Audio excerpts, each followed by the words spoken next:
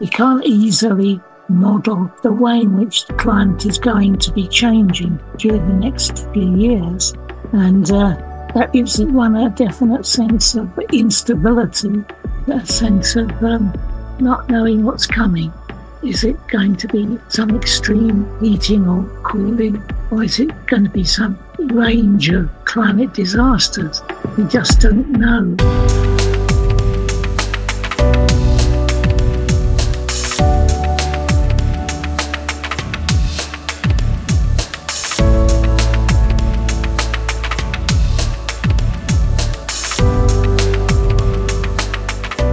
Welcome to Facing the Future. I'm Dale Walkonen. With me today are Paul Beckwith, climate scientist, and Professor Peter Wadhams, former head of ocean physics at Cambridge University. Today we're going to discuss all matters Arctic and climate. The Arctic is at the forefront of the climate crisis, and its glaciers are melting fast. Will there be an abrupt thaw that suddenly triggers a tipping point that threatens all life on Earth?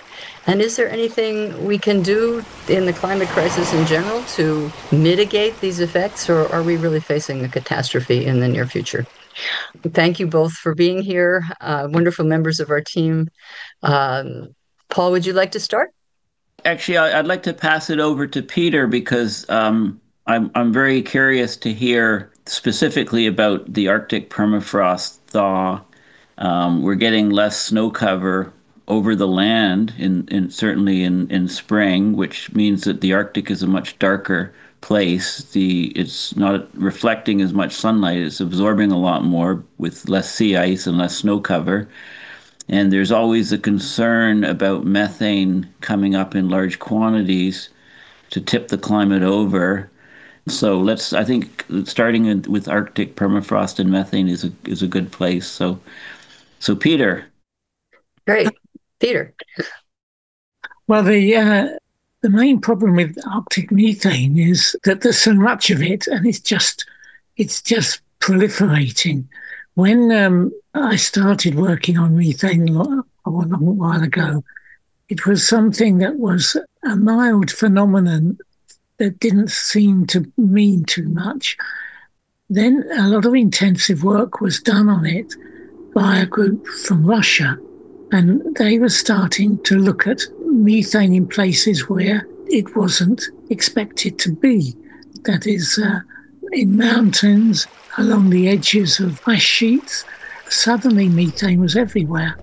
And now we actually can see methane properly. We can look at where it's coming from. It seems to be being emitted pretty much everywhere in the Arctic. And this methane is a very, very climatically active gas. And so it doesn't help the world if you have a large quantity of the gas being emitted. So we really have to worry about that.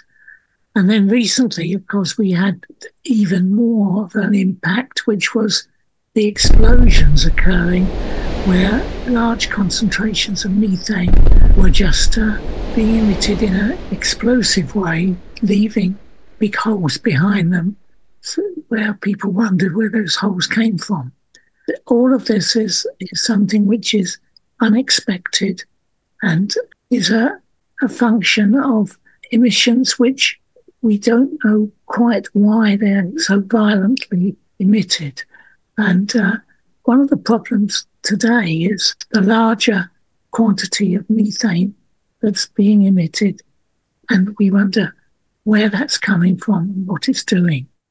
Well, of course, there are many sources of methane, wetlands of all kinds, cow corpse, and our own industries and so forth. And we don't need any more of it.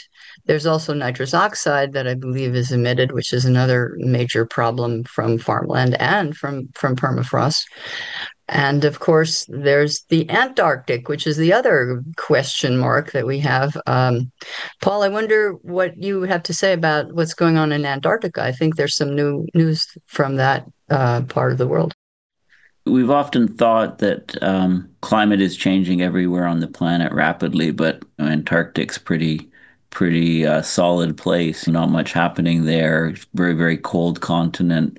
80% of the global population lives in the northern hemisphere, so it's just the Aussies and the Kiwis down in Australia and New Zealand and South Americans and so on. But we're seeing massive changes, abrupt changes in Antarctica in terms of sea ice loss specifically. So Antarctic sea ice was increasing about 1.5% per decade from the 70s onward. And then suddenly something seemed to break in the system around 2014, 2015, and the sea ice area and extent and concentration started dropping off a cliff, not just in the Antarctic summer, but also in the Antarctic winter.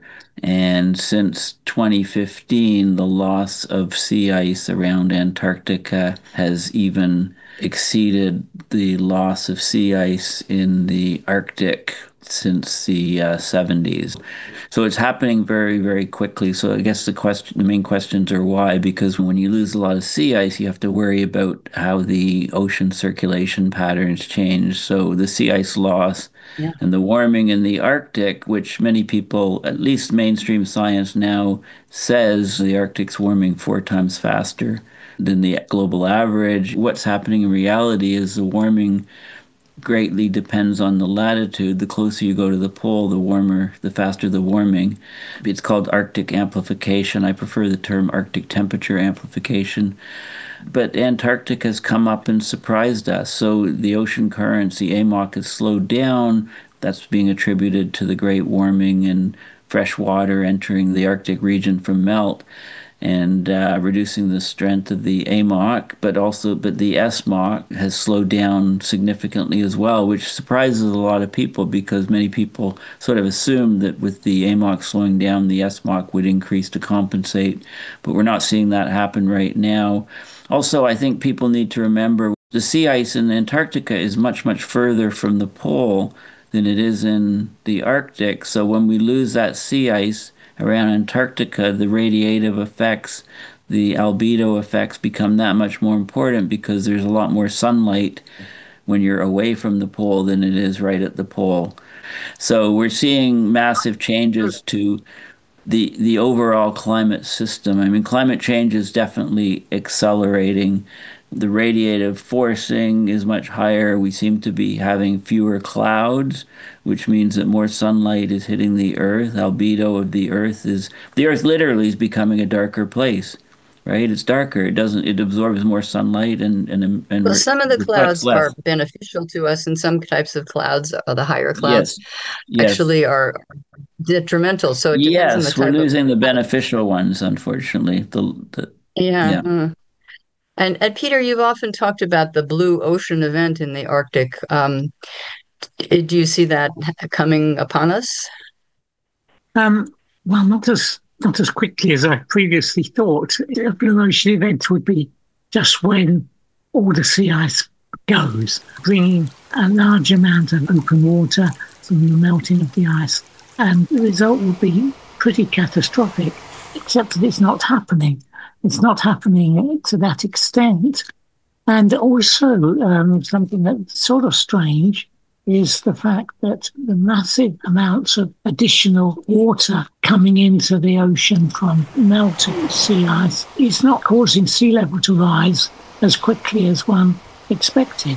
Given the production that's going on, I would have expected us to be experiencing a greater rate of sea level rise than we're actually seeing. So there's an interesting question is where's all that water coming from?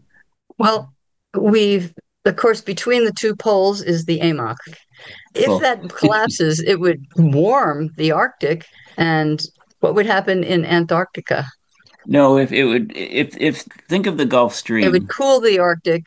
Sorry, Yes. right? Think of the Gulf Stream. And So it moves to the north, to the east, moves over to Europe, Northern Europe. It brings a lot of warmth to Europe, right, in the waters, and then it turns and goes into the Arctic. And when sea ice is being formed, it rejects about half of the salt. and the other half is in brine pockets within the ice, which eventually then drains out, but it takes several years to do that, making the ice sort of purer and purer, just water and less brine pockets inside. But the water left over when the ice is forming on the fringes is very salty, and it's also cold, so it's heavy, so it sinks down to the ocean floor. And that happens at both poles. And that overturning circulation is crucial for the climate system because the water at the surface is oxygenated and it's got a lot of carbon in it, CO2, dissolved CO2 in it, carbonic acid, creating the ocean acidification. But when the water descends down to the deep, it takes the carbon down and it takes oxygen down, both of which are important. The carbon going down means that the oceans are a carbon sink. About half of human emissions, about half of anthropogenic emissions are absorbed in the ocean very quickly, and by this process taken down to the deep ocean floor. So with less vertical mixing and a more stratified ocean, you get less oxygen at the bottom, which is very detrimental to marine life that lives on the bottom.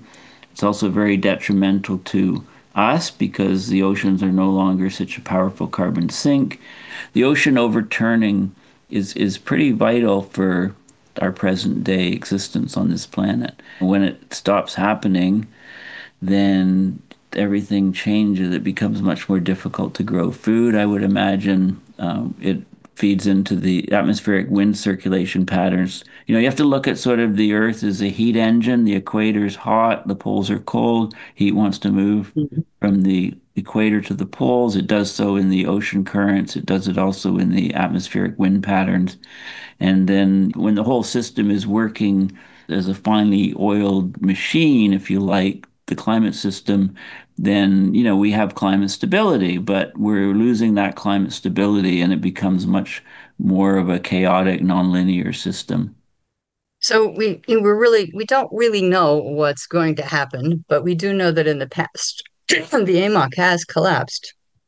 And we know that certain changes occurred on the Earth. And we do know that when carbon reached a certain level, certain changes are clear in the geology. So it isn't a blind game entirely, but there is so much, it's so complex that it's hard to say what will happen when.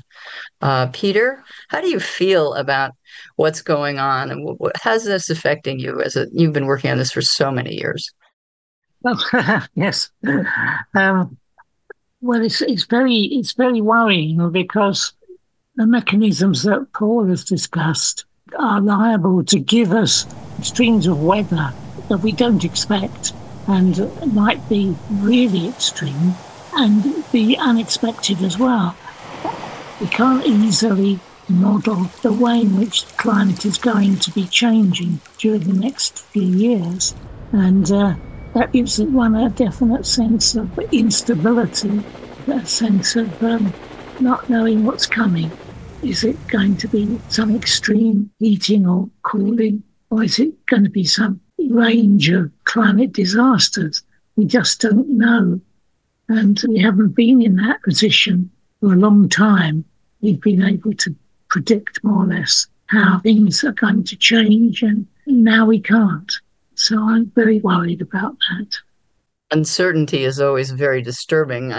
I'm surprised that you are as uncertain as I am, being more informed, but I think we all are in a state of uncertainty. And now we have this insane administration in America, which is making us all extremely worried because they don't seem to have any understanding whatsoever, and the U.S. is not even attending the climate talks in November. So in America, it's a kind of a dark time, and I'm sure you're both grateful not to be here.